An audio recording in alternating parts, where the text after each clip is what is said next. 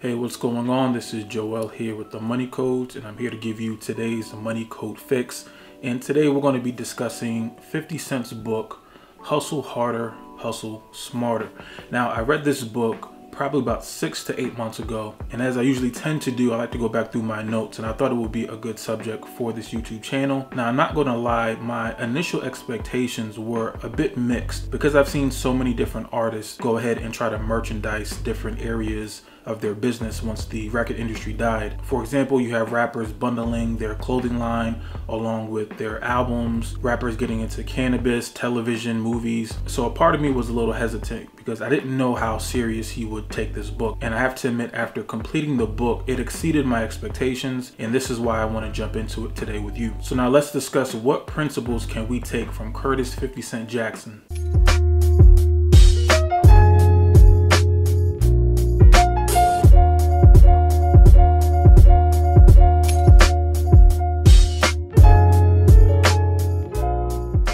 So depending on how old you are, you may have a different idea of who 50 Cent is. Back in high school, my first introduction to 50 Cent was when he made How to Rob, which was a diss record going at everybody from ODB, Big Pun, Jay-Z, Beyonce, Nas. He went after the whole industry, and that was my first introduction to who this guy was. 50 may have been hip-hop's first troll before internet trolling became a thing. So he came on the scene beefing with everybody, essentially ending Ja Rule's career.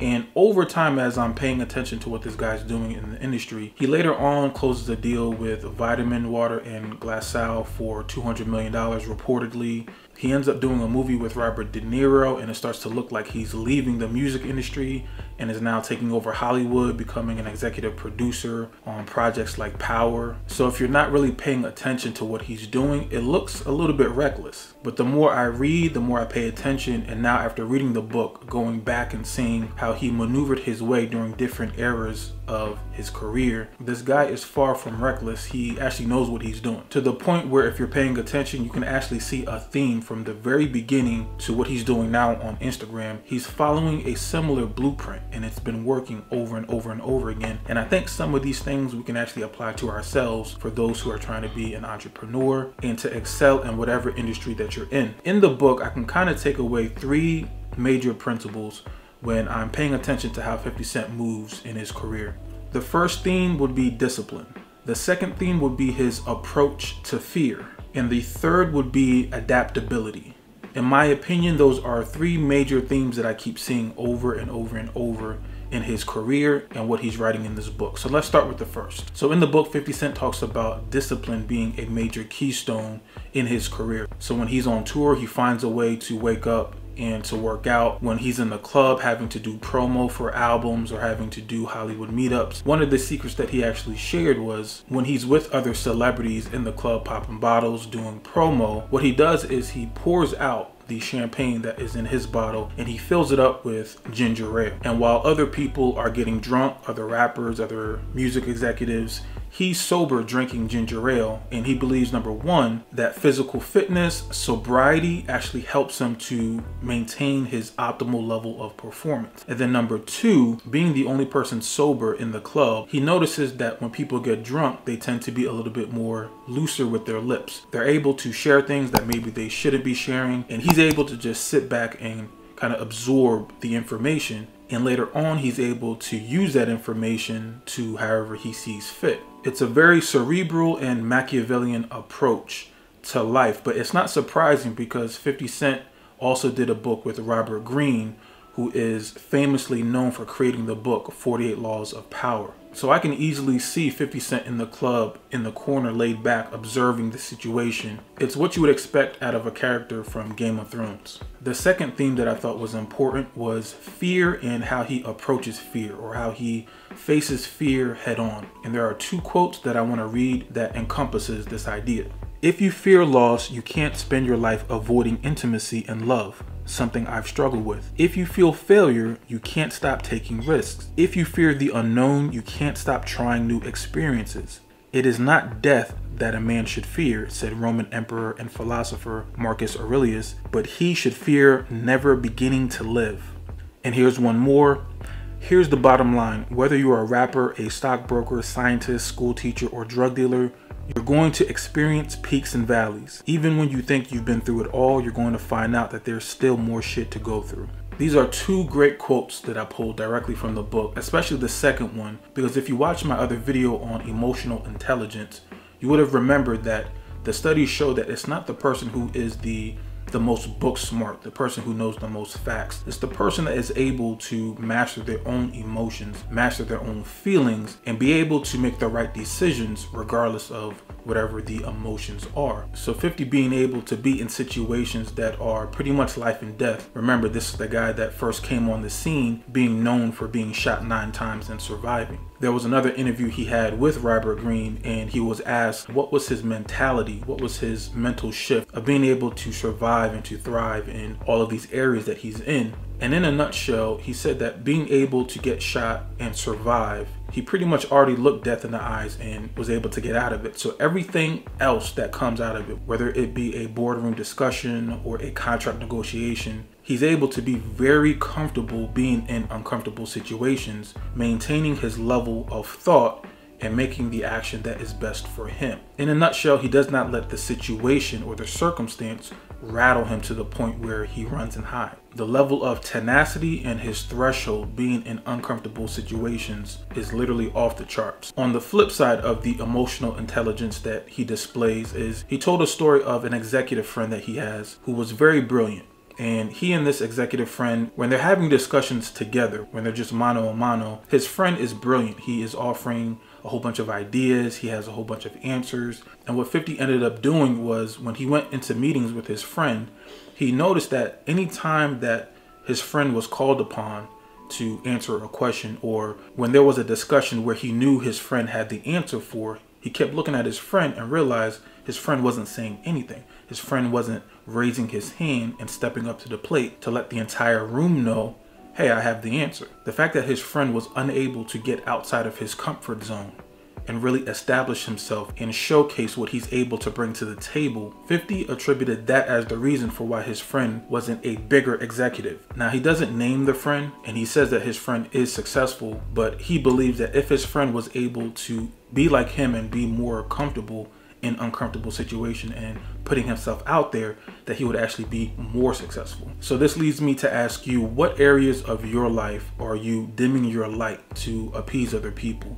Or what areas in your life where you're kind of shrinking yourself, or you're making yourself not as visible when it's time to step up to the plate? Maybe you're in fear of judgment. Maybe you're fear of getting the wrong answer if you're in school. Maybe you're fearful of saying the wrong thing in front of your boss at work. What are some areas where you can actually take a bigger step, get outside of your comfort zone, and show the light that you actually have to share with the world? Here's another good quote of 50 being comfortable in uncomfortable situations. My strategy was pretty straightforward. I'd always prefer to be friends with someone, but if they're not interested, I consider being enemies the next best option. Why? Because if you hate me, you're more likely to talk about me. If you feel passionately about me in a negative way, at some point, you're probably going to say to your friend, man, I can't stand 50 Cent. Your friend is going to ask you why. And just like that, I've become the subject of a conversation. That's all I'm asking for. And the note that I put in my book was, he doesn't want anyone being neutral towards him. He just wants that energy. So in many situations, sometimes we feel like we either need to be shrunken or we need to kind of go with whatever the status quo is. But 50 is actually showing that being hidden isn't really helping you. Even if your name is being brought up in a controversial way, you're still being brought up. He's able to take that energy, that promotion, that controversy, and take that energy and funnel it into his goals. And he's able to do that over and over again. Again, this is why he started off his career with How to Rob. Most people's first exposure to 50 Cent was him going at everybody, including Jay-Z, and Jay-Z inevitably responded to him. And that exposure, that light of having a bigger artist like Jay-Z even mentioning 50 Cent's name, he's done this with promoting his TV show Power and beefed with Game of Thrones. He even beefed with Oprah Winfrey at one point, but later on ended up turning that into an opportunity for him to be on her TV show. Here's another quote. But I still learned a valuable lesson with How to Rob. People always respond to a competitor. When you're viewed as someone who's going to run into the fray, as opposed to running from it, You'll always have eyes on you. Whether it's rap, sports, politics, media, or business, there's always going to be an audience for someone who isn't afraid to mix it up with their rivals. Now, if you're an entrepreneur or if you're somebody in the workplace, I'm not telling you to make a rap beef with your coworkers or with your competitor, but you may want to take a second and think about what are some ways to generate some energy among the product or service that you are affiliated with. You may remember there was a time where Kanye and 50 Cent had their beef, and they ended up galvanizing both of their fan bases, and they ended up dropping their albums on the same day. He actually goes into this into the book. This was a time where Kanye was on an upward trajectory, and 50 Cent and Interscope, the record label Interscope at that time, wasn't giving 50 Cent the attention that he wanted. He felt that they dropped the ball with the promotion, they dropped the ball with doing what they were supposed to do to give his music and his album the biggest spotlight. He contrived a beef with Kanye West. All of Kanye's fans came and supported Kanye. All of 50's fans came and supported, and they both had a monstrous first week sale. He made a comment in the book that said, even though he lost, because Kanye did end up selling more albums than 50, all of the promotion that generated, it actually made him sell more albums than he was projected to originally sell. So again, this is just another example where 50 is using controversy, he's using energy, he's using the eyeballs and the opinions of the masses and directing it to whatever he's trying to sell. In that example, it was his albums. When he beefs with Taraji P. Henson or Game of Thrones, he does that to support his TV show Power. He's not afraid of mixing it up when it comes to energy and controversy. He also showed that he's not waiting on the record label or any other third party to go and do the work for him. If the record label is not going to help him, he's going to take matters into his own hands. He's going to be comfortable being uncomfortable, and he's going to get his goal regardless. And lastly, the third theme was adaptability. Now, when 50 made his first album, Get Rich or Die Trying, I remember the record label wanted him to come out with his second album very quickly, but 50 wanted to put on his boys. He wanted to put on the guys that he knew from the street. Mainly Tony Yayo, who at that time just got out of jail, and Lloyd Banks, which was another rapper from Queens, who many people, even myself included, believed was a better technical rapper than 50 Cent himself. And one of the stories that 50 told was he began to take it personally because he wanted Tony Yayo and he wanted Lloyd Banks to become bigger stars. He wanted them to be as big as he was, but he noticed that they weren't able to adapt. He said for Tony Yayo wasn't as easily able to adapt to the record industry and still had issues with having one foot in the streets and one foot being a successful, legitimate businessman. He had a conversation with Lloyd Banks when it came down to social media, and he was talking to Lloyd Banks, and Lloyd Banks releases a lot of mixtapes that are critically acclaimed, but no one really knows about it. And he told Lloyd Banks, hey, go online, go on social media, go on Twitter, go on Instagram, and start documenting your life. Put yourself out there because you're going to be able to generate more interest, more eyes on you. And Lloyd Banks responded by saying, Biggie and Tupac didn't need to have social media, so I don't need to have social media. Now, number one, we already know Biggie and Tupac was dead well before social media was even invented. But number two, that also shows if you are unwilling to change, if you are somebody that believes, well, social media is just this new thing, I don't have to deal with it, or it's below me, or other people have to do that, not me. If you are showing an unwillingness to go with the times and adapt, you're going to be selling yourself short. So what areas in your life are you being resistant to change? Are you an entrepreneur that is scared to put yourself out there in social media? Are you feeling like you're too old or you're too mature to do certain things because it doesn't sit well with you? Or are you somebody that is able to not take things personally, but just understand that as times change, as media changes, the record industry is dead, television is pretty much dead. I can't even tell you the last time I watched something on television. Normally it's either Netflix, Hulu, or I'm streaming something on social media. So if you are a creator, if you are an entrepreneur, if you are someone with a gift, understand that the world is changing and it's ever changing. Now juxtapose Lloyd Banks not wanting to adapt and to change, or feeling like maybe he's too cool or too true to the game to adapt. Juxtapose that with somebody like Snoop Dogg, someone who came out in 1993 with Doggy Style, someone who was on death row, made records with Tupac And now you see him hosting celebrity boxing matches. He's doing television shows with Martha Stewart. Like, think about that for a second. The brand of Snoop Dogg was super gangster rap, West Coast rapper. Now you see him on television commercials drinking Corona and doing deals with Martha Stewart. That's why Snoop Dogg is a household name. So in what ways can you adapt your brand, your business? How can you change and keep up with the ever-changing marketplace? And here's the final quote that I want to share when he's talking about taking L's, taking losses, or you can look at it as taking lessons. Here's a quote that he has on taking lessons. Don't look at failure as something you need to distance yourself from. Try to embrace it instead. Wrap your hands around it and examine it.